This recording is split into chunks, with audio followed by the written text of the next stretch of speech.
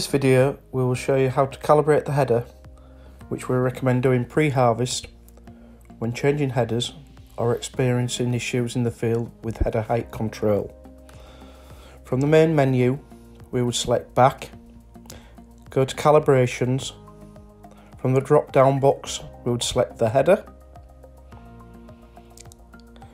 On the calibration box, enter the header mode and follow the on-screen instructions.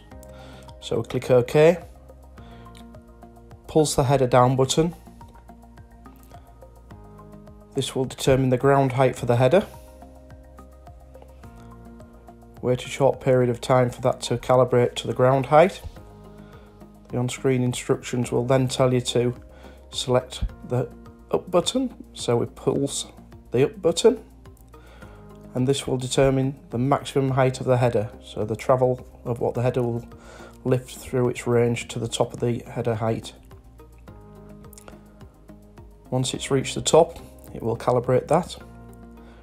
We then enter the down position by pulsing the down switch, and this will determine the thresholds of the weight for the header lower valve. This could take a while to calibrate, which we will see.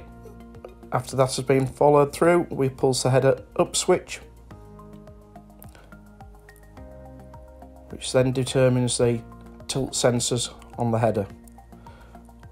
Once this is carried out, the calibration should complete, and we would then escape and go back to our main screen.